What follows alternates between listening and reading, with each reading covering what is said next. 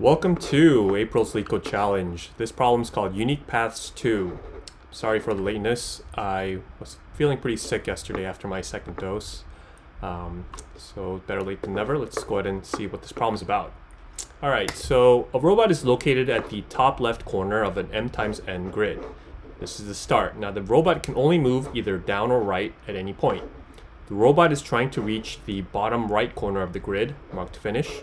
Now consider if some obstacles are added to the grids, these rocks, how many unique paths would there be? An obstacle in space is marked as 1 and 0 respectively in the grid. So if there's an obstacle there, we cannot cross to that path. So if you've seen the first problem for unique paths, this is fairly simple. We already know that it's going to be a DP solution. Generally, how you solve this is first create a DP with the same m times n grid. And what we'll do is set the first row and first column all as 1s.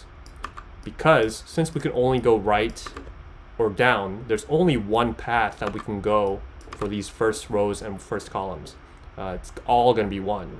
Now the exception to that is say that there was an obstacle here, like at here 1. If there's an obstacle here, there's no way to get to any other one of these cells past it, right?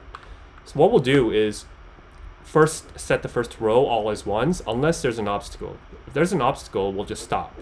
Same with the first column. We'll set it all as 1s. Unless there's an obstacle, then we'll set it that we'll just stop our loop. After that, we're going to iterate down the rest of the cells and just add the top and the left cell, add them together, and that's going to be the number of paths. The only exception to that, if there's an obstacle here, then we can't update it. We can't go there anyway, so that's going to remain 0.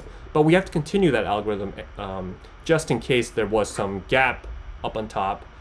It is possible that even though there's an obstacle in that row or column, we might still be able to get there.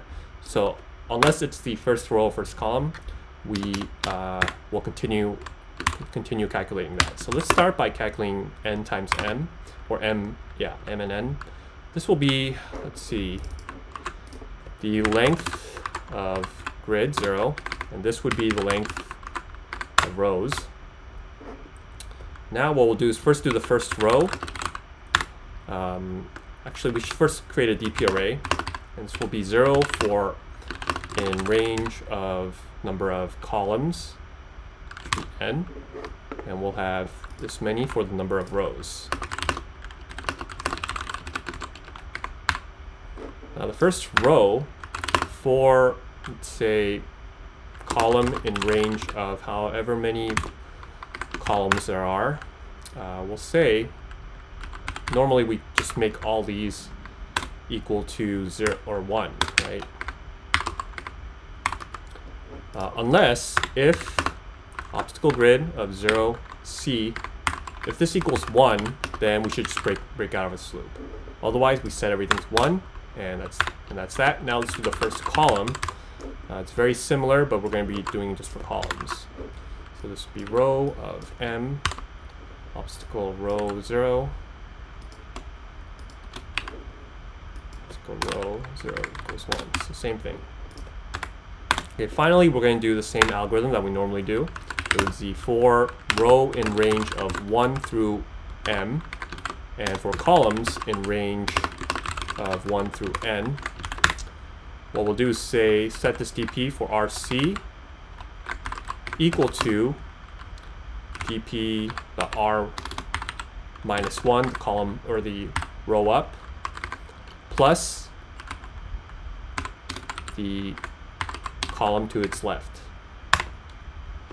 Now we will always do this unless if obstacle grid of grid of RC, if this equals 1, well then we just continue.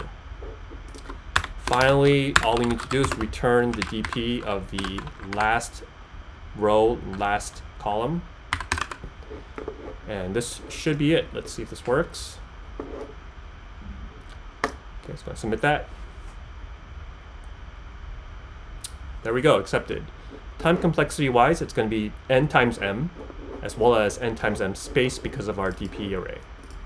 And that would be it. So it's very, very similar to unique paths 1.